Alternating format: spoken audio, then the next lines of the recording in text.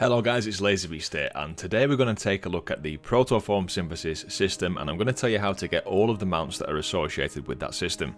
There's quite a lot to get through in this guide, so I'm going to break it down to some nice easy chunks, and we're going to start with how to unlock the system, how to get all the schematics for the mounts, and then how to get all the materials that you're going to need to craft the mounts. It is going to take some time to do this. You're not going to be able to do this all in one day, unless you're absolutely insane, in which case go for it.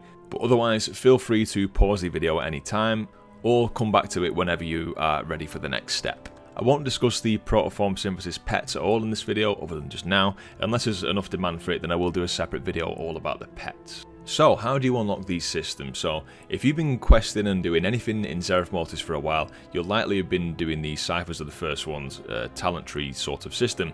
And what you need to do to unlock the mounts one is to fully research the cipher talent, Subterranean Understanding. Once you've researched that, then you'll get some quests. One of them is the final song, and then there's a quest called A New Architect. And once you've done those, you will end the quest line, and that will unlock the mount crafting system for you. Now the quest actually ends in the Protoform repository, which is where the forge is, but here is where it is on the map, just in case you forgot. So, you've got the system unlocked, you've got your first schematic, and what I'll do now is tell you how to get all the other schematics. Once we've done that, then I'll talk about how to get all the materials that you need to actually craft the mounts.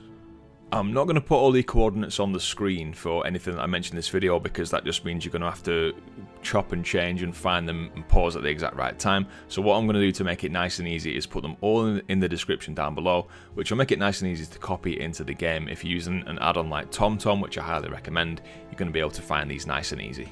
So please check the description down below for all that information and any useful links. So we'll start with the schematics that are actually out in Zereth Mortis itself, and then we'll go on to the ones that are located within the raid, Sepulcher, the first ones at the end. So starting off with the Adorned Vombata. So the schematic for this is located inside the Grateful Boon treasure. Now if you've already looted this treasure before you unlock the Protoform synthesis mount crafting, then the schematic will just be on the floor in the exact same spot that the treasure was located at. The Bronze Helicid has a chance to be looted from the Tribute of the Enlightened Elders, which is the weekly quest that you get in Zereth Mortis. Patterns within patterns. The Bronzewing Vespoid is located inside the Gravid Response, so go to the entrance with the coordinates that are in the description, and then once you get there, go on to the right and go up the ramp, and then you'll see the schematic at the top of the ramp. The schematic for Buzz has a chance to be located in the Pulp Covered Relics, so you're just going to have to keep on farming those whenever you see them for a chance at this one.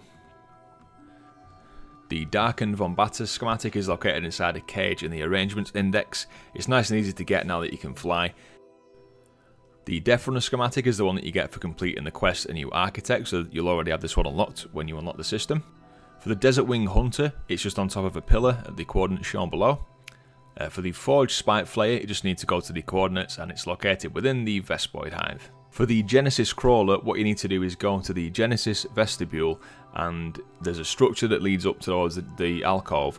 Go on the left hand side of it and you'll reach the schematic there. For the Gold Plate Buffonid, you need to just basically kill accelerated Buffonid mobs in Zereth Mortis.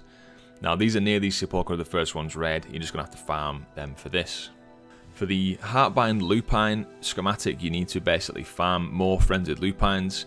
Again, in Zereth Mortis, they're in the Coral Residuum Cave at the coordinates shown in the description. Now, an interesting one here. Now, the Ineffable Skitterer is given to you by the Shade of Eric 2, but you can only speak to this NPC once you are dead in spirit form. So what you need to do is die near Furim's cave, and then go into the cave and speak to him at the back there while you are dead. The schematic for the more adaptive Raptora has a chance to be looted off more Sworn Hulks, and these are around the Endless Sands area in Zereth Mortis, so again another one that you just need to farm.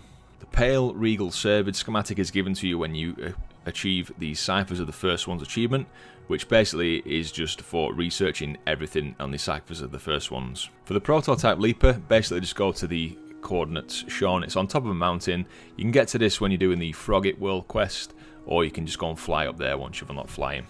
Once again, if you've already looted the treasure, then just go back to the same place and it'll be there on the floor waiting for you. For the Raptora Swooper, you need to go to the Chamber of Shaping and then go all the way to the back, and it's on a bench sort of structure behind the Dominated Architect. For the Russet Buffonid, it has a chance to be looted from the Enlightened Broker Supplies, which is the Paragon Rep Cache for the Enlightened, so you're going to need to get a lot of rep to do this and just hope that it drops nice and quick for you. For the Scarlet Helicid, you basically just go to the coordinates shown in the description, and it's really easy to get to once you can fly. For the Sundered Zereth Steed, you go to the coordinates shown, and it's inside the Mawforged Cache. Again, if you've already looted this Mawforged Cache, then it will just be on the floor waiting for you. For the Tratni Creeper, follow the coordinates shown in the description, and then go inside the small building in the arrangement index, and the schematic is on your right. The unsuccessful prototype fleet pod, which is a bit of a mouthful in itself, requires quite a few more steps than the others, so for this one you're going to have to have researched Altonian understanding and completed the achievement A Means to an End before you can even do the next steps. Once you've done both of those things, you go to the coordinates shown in the description to find the Camber Alcove arrangement. Once you've unlocked that, then you need to go and get 60 cosmic energy, then go to Gravid Repose, then you teleport to the inner locus. Once you're in the inner locus, you'll see a second locus shift, and then called the Archaea locus. Then you use this teleporter to go to the Camber Alcove. It sounds like quite a lot to do, but it's actually quite a simple process, and once you've done it once, you'll understand how to do this. Once you're inside the Camber Alcove, you'll see the little snail mob at the back of the room. If you interact with it, you'll basically just have to complete a little mini game, move the snail through the golden hoops while avoiding the stuff on the floor, and then once you've done that, after doing 5 golden rings, you'll just see the schematic on the floor. Just pick it up and that's that one done. This next one is again easy once you unlock flying, so this is for the Vespoid Flutterer, and it's basically at the coordinates shown on the map. It's in the Resonant Peaks, in between all the puzzle platforms. So those are the schematics that are out in the world in Zereth Mortis. Now onto the ones that are inside the Sepulcher of the first one's raid. So the first one is for Serenade. Now this is at the northeastern end of the Vigilant Guardian boss, the first boss in the Sepulcher of the first one's raid, and you just need to loot it off the floor. Now it seems that only one person per raid can loot this schematic, so if you're doing it in LFR, you're going to be racing against other people that are trying to do the same thing. So an easy way to do this is to get into a raid group. You could join the current World Boss raid group, for example, go into the raid on your own, run past all the mobs, get to where the schematic is, and then loot it, and then you can lead the raid group and you'll get ported out automatically. And the final schematic for the Curious Crystal Sniffer is in the second phase room of the Holondrous boss encounter in the Sepulcher of the first one's raid. You can again loot this on LFR. I'm not 100% sure if it's only one per raid group again, so just bear that in mind, you may be beaten to it. Because it's in the second phase room, you do have to have killed the boss before the schematic will spawn. You basically need to go and get this immediately after the boss has been killed, because if the raid resets in any way, the walls will go back up again and the area will be unreachable, so just be as quick as you can getting this one. So with that done, that is all the schematics for all the mounts. Now the real graft begins, that is collecting all the materials to craft them all. Now the easiest one and potentially the grindiest one to get are the Genesis motes. So you're going to need so many of these Genesis motes. They drop from pretty much most mobs all over Zereth Mortis, but the best thing to do to farm these is to get yourself into a 5-man farm group and just keep killing mobs endlessly. And the best spot to do this is here with the Devourer mobs, and you can get around 1,000 of these per hour. You know, give or take some, depending on how quickly you're killing these and how quickly they're respawning. And if you pull mobs from around the area as well, you can get some more. So this is the most sort of simple part of the farming process. Now the next set of ingredients that you're going to need to craft these, or materials should I say, are the Lattices. Now these basically, even though they're green drops, they're quite uncommon drops from most mobs. Now there's usually roughly around a 4% drop chance, between 2 and 4% drop chance of getting a lattice from the relevant creature. So for example, if you're going to go and craft one of the frog mounts, you're going to need a Buffonid lattice, which drop from the frog mobs. Now you will likely find that if you kill an elite or a rare of that type of creature, then there's a much higher chance of getting the lattice to drop. For example, with the Buffonid lattice, if you kill the accelerated Buffonids, there's about a 6% drop chance to get a lattice, whereas if you kill Gorkek, which is a Buffonid rare, there's a 12% chance to get a lattice from it. So if you're going to farm these, the best thing to do is try and target the rares as often as you possibly can, but otherwise just kill the type of creature that you're going for. If you really want to speed this up and you've got a lot of gold and you don't want to waste time, then you can buy these off the auction house, but you will find that they're going for quite a lot of gold for some of them.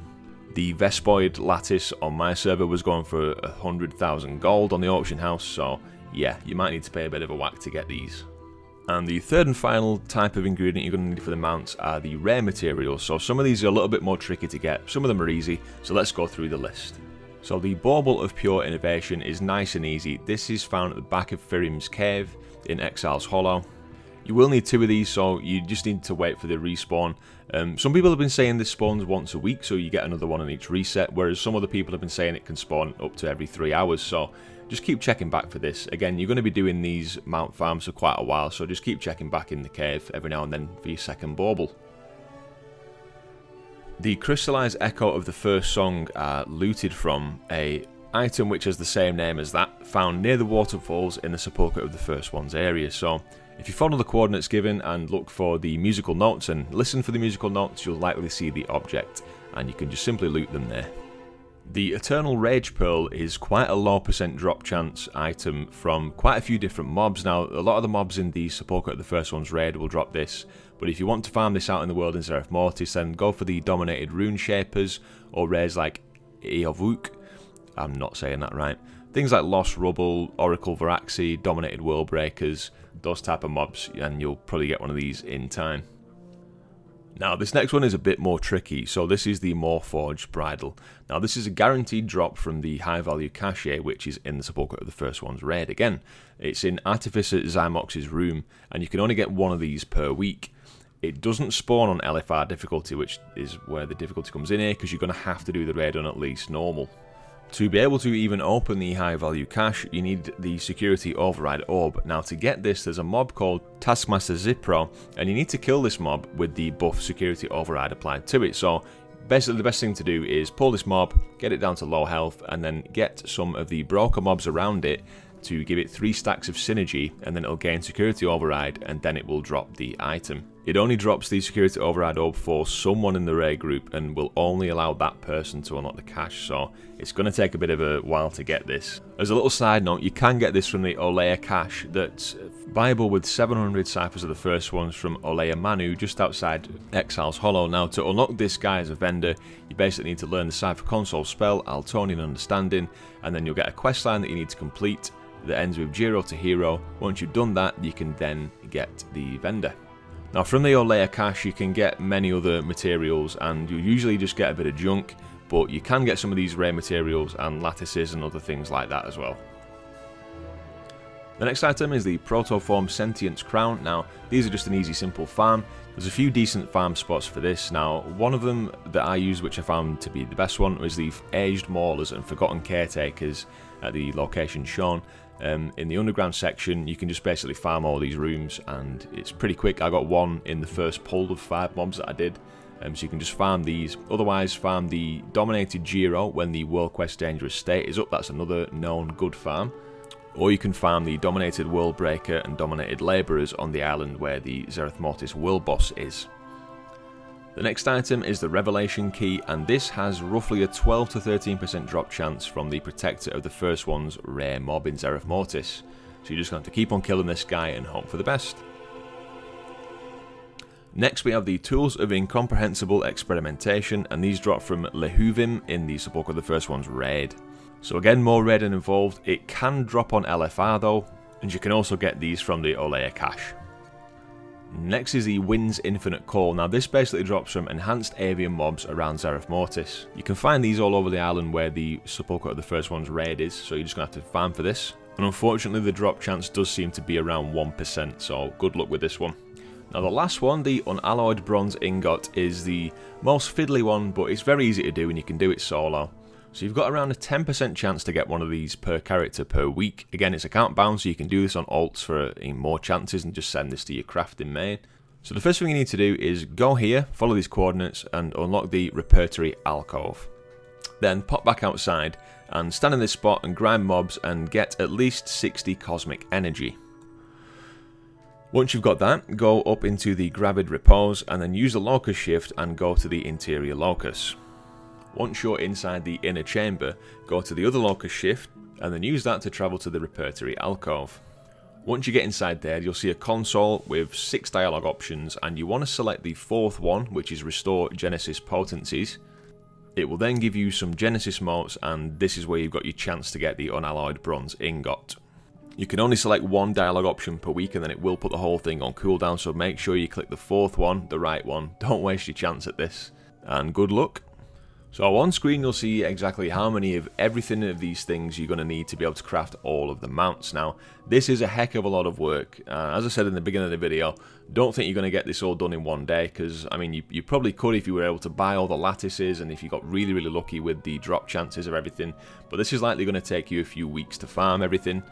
So just enjoy yourself, take it chill, it's a nice chill activity to do other than the raid and stuff, and I wish you the best of luck in getting everything. So thanks so much for watching, guys. Please do leave a like on the video if you have enjoyed it, if you found it helpful, and consider subscribing if you're not already for more guides like this. We're going to be doing so many guides going into Dragonflight and, you know, everything going forward. So once again, thanks so much for watching. I've been LazyBeast, and I'll catch you next time. Cheers.